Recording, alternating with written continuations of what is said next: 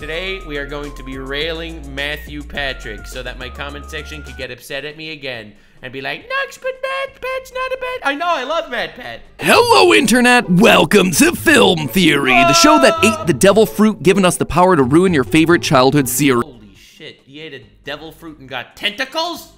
My God.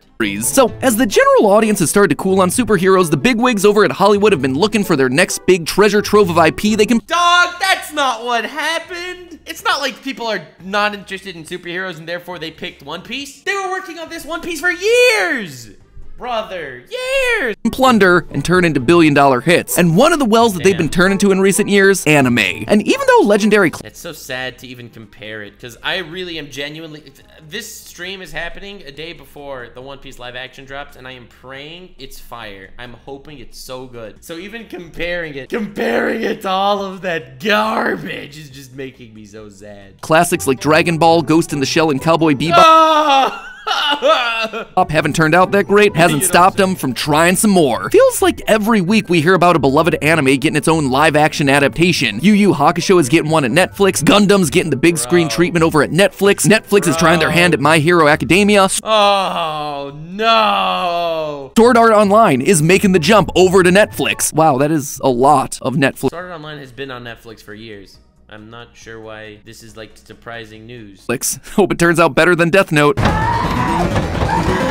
Wait, they're doing another live-action Death Note at Netflix? Okay, so that's a lot. And given Netflix's previous track record, I think it's fair to be a bit nervous. But hey, who knows? Maybe they've figured out a way to course-correct the ship. In fact, we won't have to wait long to see if that's the case, because a few days after this theory airs, they're gonna be dropping their version of a live-action One Piece. I will not lie to you, ladies and gentlemen. I know I'm only a minute into the video, and I'm not allowed to do this, or else people in my chat get upset at me. But I'm just— In case you don't know about this massively popular anime, One Piece is all about the swashbuckling Monkey D. Luffy and his ragtag crew of Straw Hat pirates. All right. Honestly, a better description than I expected. So this is a dub so far. All searching for the treasure of the last king of the pirates. As the king— Wow, you think it's just treasure? Oh God, you're a normie. A normie. explained before he died. My fortune is yours for the taking. No way, man, use the 4Kids dub. But you'll have to find it first. I left everything I own in one piece. Now, if you thought this was gonna be— Oh my God, in one place. Oh my God, there's no way. Oh man, dude, I stand by what I said before. There's no shot MatPat ever read or watched One Piece, and this is definitely a script that someone gave him. quick adventure. He knew that the One Piece live action is coming out, and he was like, damn, I need to crank out a video on One Piece pronto. Oh, you sweet summer child, you're so wrong. One Piece is one of the world's longest running anime with over 100 manga volumes, The longest anime with 100 manga volumes. 1,000 episodes, and a quarter century's worth of content, with no real signs that they're gonna be stopping anytime soon. There are totally real signs. We are literally in the last saga right now. Oh, man. Listen. Maybe it's just because I'm a huge One Piece fan. Maybe that's why it's hurting me so much. Gotta be real here with you, loyal theorists. We've been wanting to cover One Piece on the channel for a long time. But there's just so— Yeah, because it's popular, and they've basically made a video on every popular franchise. Freaking love this man. He's literally the greatest businessman on YouTube. much that you have to watch and read to cover your bases. Watching the anime alone would take you over 17 days straight. Man just really went 20 times 1,000. And he's like, I put that in the script. With no sleep and no bathroom breaks. Just from that alone, I was really skeptical when Netflix announced that they were making the show. Why is that a reason to be skeptical? They started from season 1. Oh, no. After seeing the trailer— See, if they would have said we're making a movie, then I'd be skeptical. But if they're just adapting the first season into a live action, I don't feel like that's too weird. yeah, I've got some cautious optimism. I'm Monkey D. Luffy, and I'm gonna be king of the pirates. Here's hoping they stick the landing. But with this Netflix adaptation coming along and basically asking what if— The One Piece! Oh the God, One there's Piece no is way! real! This is just like a meme compilation. This isn't even he didn't even start about One Piece yet. He didn't even start the video. He's a fifth done the video and he didn't start yet. Some cogs turning in my head. Yeah, what if the One Piece were real? And by that I mean— What? We don't even know what the One Piece is. What are you saying, bro? What are you doing? what if the world of One Piece were real? Okay, you really read way too deep into that meme, homie. This This is a franchise with an incredibly unique setup in a world that is instantly recognizable. So what would happen if we applied real-world science to it? That's right, friends, we're doing a certified theorist classic today. If this thing were real, it would be absolutely terrifying. Because make no mistake, it's the fantasy world. It's like saying every fantasy world is broken. The world of Game of Thrones is broken. Can you imagine if there was a horde of white immortal zombies coming down from the North Pole? Dude, we have a hard enough time with white people below the wall. Imagine white people above the wall too, and they can't die. If the world of One Piece were real, it would be dangerous, disastrous, and it would ruin basically any attempt to better your life. Hello?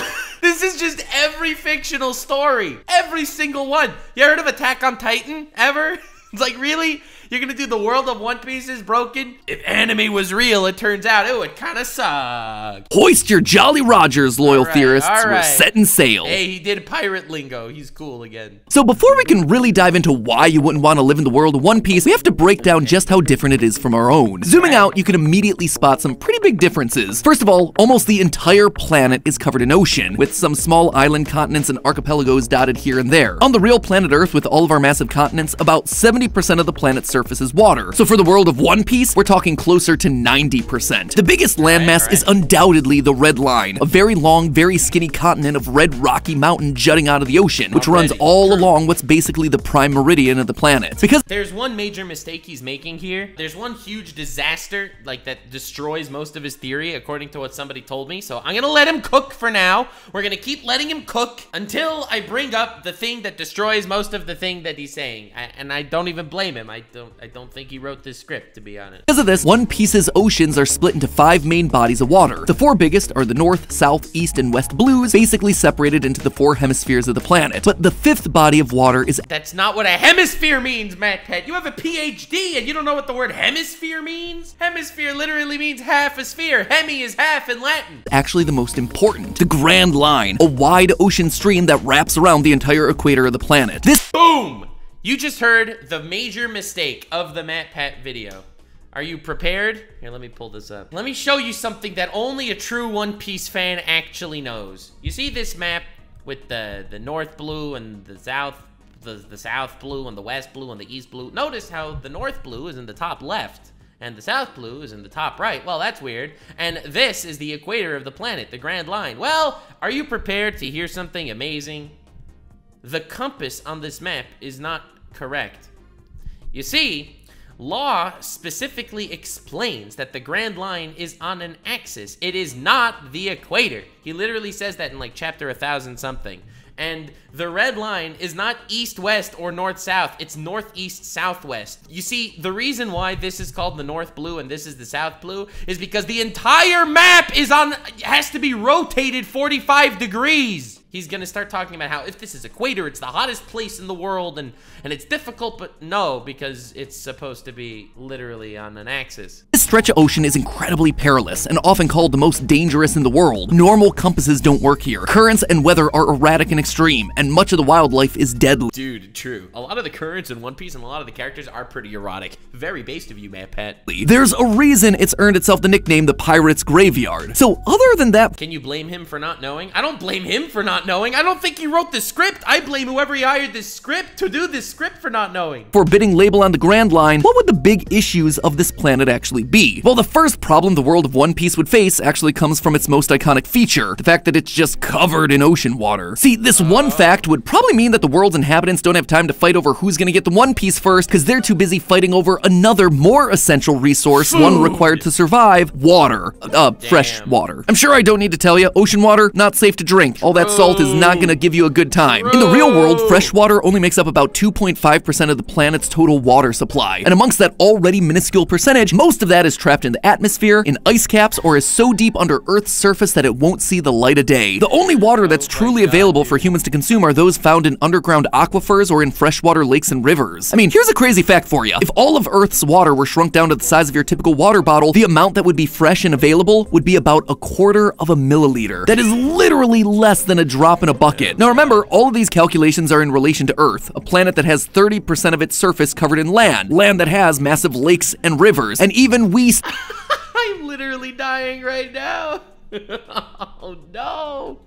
Oh my god. Still have freshwater shortages. Now take away all the continents, the Great Lakes, the rivers, the streams, and replace it all with even more giant oceans full of undrinkable salt water. People are going to struggle. Sure, some islands. It's true, but you realize that the world population in One Piece is way, way, way smaller. Islands in One Piece probably have fresh water. Obviously, real-world islands like those in Hawaii have plenty of fresh groundwater reserves and local spring water. But this is funny. This is like regular MatPat, all right? It's like there's a lot more seawater. That means there's less fresh water, and if there's less fresh water, it means it's kind of shitty. those can run dry, and pumping wells near coastlines put you at a massive risk of accidentally sucking up ocean water, contaminating your pool. I know someone that's accidentally been sucking up to the release of the big One Piece. Factor in the limited farmland available on the islands, and But they have giants, Nux, so they drink more water and it evens out.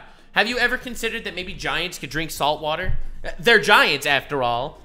Well, maybe they drink salt water instead. I don't know. You've suddenly created a world that's gonna be forever in conflict, not over a piece of pirate treasure, but over a lack of food and water. The second major environmental problem you're gonna run into in the world of One Piece is coming from its second most striking physical feature. You say is coming? The red line continent that basically cuts the planet in half. How so? Well, this is basically gonna make a ton of the islands on the planet borderline impossible to live on. To explain what I mean, let's just take a look at this map of our very real world, specifically the west coast of the United States. You ever notice how so much of the west coast is incredibly green, basically running from Canada all the way to central California? Everything is covered in trees and wildlife. It's beautiful. And then there's almost a straight line where everything to the east becomes much more brown, full of deserts and dry grasslands. Why does it happen? Well, that straight line separating these two regions is the Cascade Mountain Range. See, there's basically a permanent breeze flowing into North America from the Pacific Ocean until it reaches the Cascades and is suddenly deflected up. That rapid upward movement forces the moisture carried by the wind to condensate, making a bunch of rain and creating an ecosystem that's fit for a bunch of plant growth. This is why cities in the Pacific Northwest are so famously rainy, and why the forests there are so abundant. But on the opposite side of the mountain range, you have the opposite effect. Since all the moisture was taken out of the air by the mountains, the ecosystems are much drier. I'm still not sure why this equates to the red line having more dry land. And hotter on the other side. The phenomenon is fittingly known as the rain shadow effect, since the mountains are casting a metaphorical shadow where there's no rain on the far side of the range. So now let's apply what we just talked about to the world of One Piece. Since the red line is basically a giant ring of incredibly tall mountains, it's gonna cast an equally enormous rain shadow. Since the Grand Line ocean current travels from west to east, then we would expect the See, this is that big mistake again, because the red line is not a vertical line.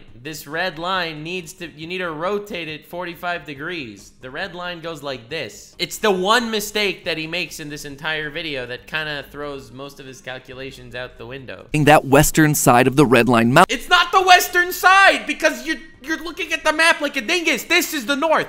This quarter over here is the north. It should be up here. The red line goes like this. You have to rotate it 45 degrees and then you have 0 questions. Mountain range, making the eastern side of the red lines devastatingly dry. Bro, it doesn't nuke the whole planet.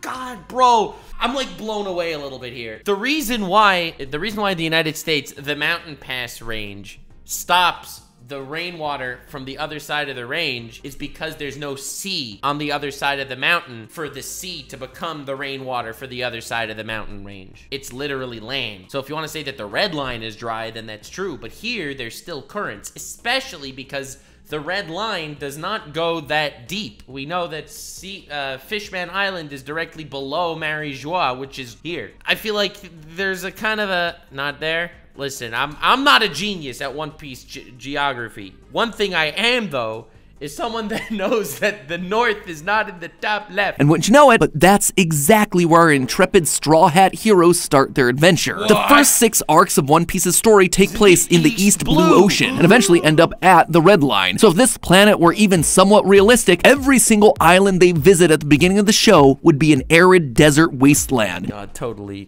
No, it would not. What are you saying?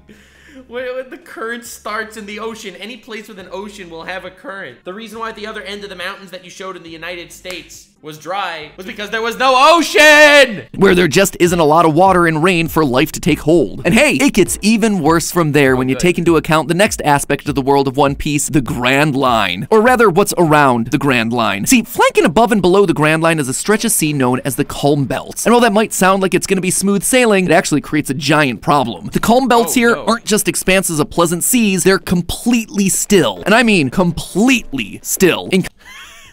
But wait a second, water isn't completely still.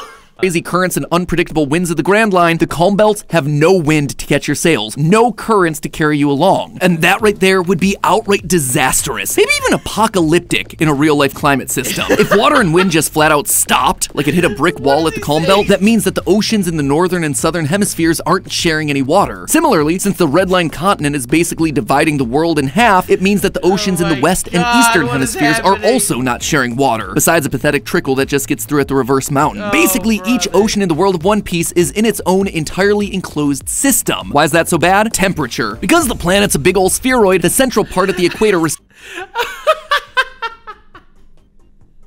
Okay, true. I'm with you so far. I'm with you, but I'm waiting for him to explain why it's a problem. This is gonna be the wild part. receives a whole lot more of the sun's heat compared to the poles. That's one of the big reasons that places like Central America, Central Africa, and Southeast Asia have such warm tropical climates. However, the currents running throughout our oceans transport the warmer waters from the equator down towards the poles, thereby Are you ready for the nuke? So if the Grand Line is the equator, the Grand Line is the hottest water in the world, and if it's the hottest water in the world and it doesn't get through the calm belt and it doesn't get through the thingy, then the hot water doesn't go to the rest of the world. Oh no! Oh wait, turns out it's not actually so bad, thankfully. You know why? Because this is the North Blue, and if you just rotate the whole thing 45 degrees, then technically this is the equator.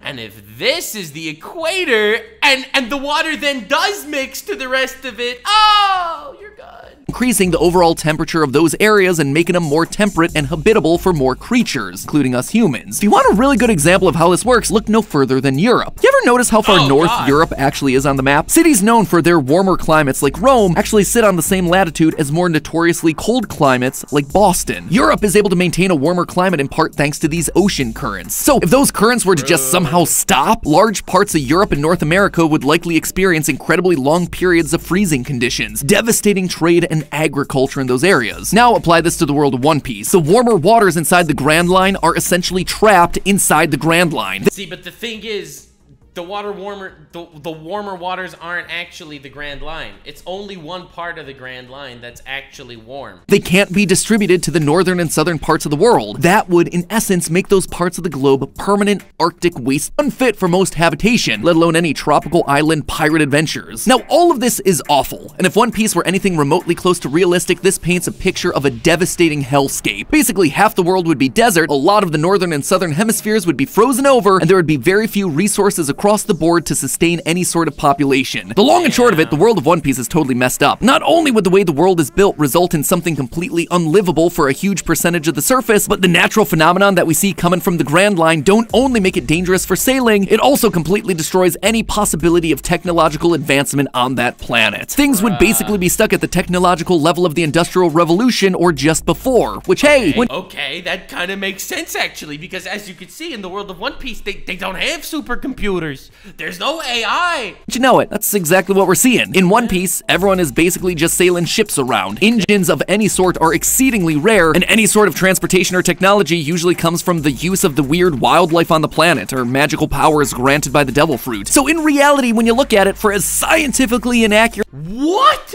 What technology was used from the weird wildlife of the planet? Where was there technology that was created by the magical powers of the Devil Fruit? Listen, I assume you didn't get to Egghead, but the Dendenmushi is the wildlife and it became a phone? Is that supposed to be it? No, but like when you look at Frankie's machines, even as early as Water 7, you look at Frankie's machines, or you look at the Pacifista robots, or you look at all the Egghead stuff, none of that was actually used. None of that was the wildlife or Devil Fruits. I'll be honest, I don't think you watched One Piece. So in reality, when you look at it, for as scientifically inaccurate as this world is, the end result is largely what you're seeing on screen. A bunch of people leaving their resource-starved island in hunt of something better. Hi diddle-dee-dee, a pirate's life for me. But But hey, that's just a theory. A film theory. And cut. My man MatPat got the Linus Tech Tips writers for his video. That's just a theory.